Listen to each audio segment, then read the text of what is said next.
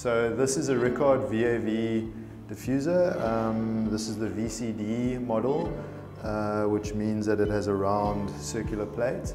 The VSD has a square plate, and the outside is designed to fit in a 600 by 600 square ceiling. So this is 595 by 595 outside. There's also a VRD, which is a round outside diffuser. So this is the back of an MLM VCD diffuser. I'll just go and describe what you are seeing. This diffuser is fitted with a heater, as you can see here. It is an option. It's a modular option. A standard diffuser without heat will have this part removed. Another option is airflow sensing for airflow measurement and commissioning. It looks similar, it will be in the same position. Every diffuser comes with a slave cable.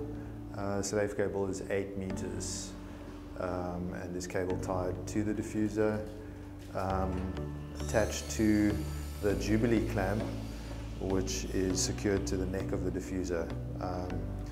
The Jubilee clamp allows you to easily secure the flex to the diffuser, and you just need a star or flat screwdriver to use it. If the diffuser comes fitted with a heater like this one, then you will see it has a heater driver or triac fitted to the heater itself. That heater driver has a power cable that is 3 meters fitted to it. If you need a longer length, please specify, and also specify the kind of plug top that you require for your region. So as I mentioned, every diffuser comes with a inter-diffuser cable. It is 8 meters. This cable provides power and communications to the diffuser. To connect diffusers together, you need one of these between each diffuser, and you loop them in a daisy chain manner. Every MLM diffuser also comes fitted with an interface box, as you can see here. The interface box has a number of connections.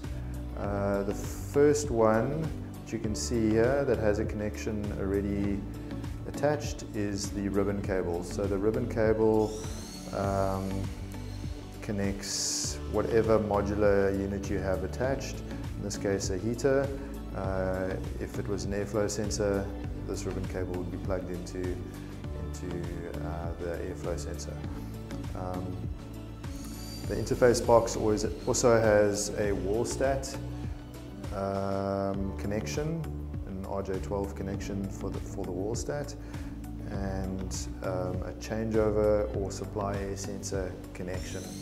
The changeover sensor is designed to reverse the direction of the damper depending on whether hot or cold air is supplied down the duct. On the other side are your two inter-diffuser connections. They are for daisy chaining power and communications from one diffuser to the next. So as you can see, the diffuser comes pre-installed with these shipping tabs, 2 of them.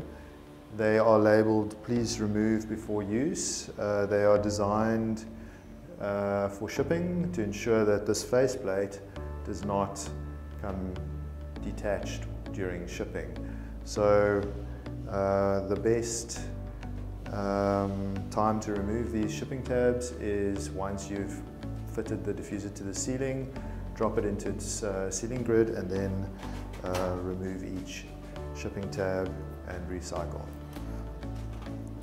Once you've removed both shipping tabs, then the diffuser's faceplate will be detachable as required. This is only required should some maintenance, or if you want to upgrade the diffuser from a slave to an onboard master. That procedure will be discussed at a later stage in another video.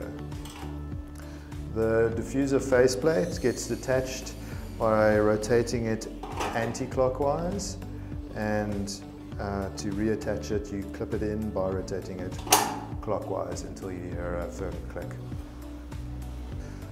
You'll notice in the center of the diffuser is a cap shaped like the Rickard diffuser logo. This cap, if it's a slave, is blank and has no sensor fitted. If it is a onboard master, then it will have a sensor fitted behind it. This cap is importantly or strategically positioned in this position because it's the best place to sense temperature. We suck air over this sensor using a forced induction system to ensure that sensing is accurate. So you will also notice that the back of the diffuser has this safety cable. The safety cable is intended to prevent the faceplate from falling down when you detach the face. It will hang on the spring. It is possible to remove the entire faceplate if need be. You'll just need to push the end of the clip through the hole here, and then the whole clip will come out, but it will not come out on its own. You'll also notice the diffuser comes with a label. It describes the order number and the diffuser type for reference, and there is also a small schematic showing you how to connect your diffuser up with the power supply, master communications unit, and what to do with the termination resistors. That will also be described in more detail in another video.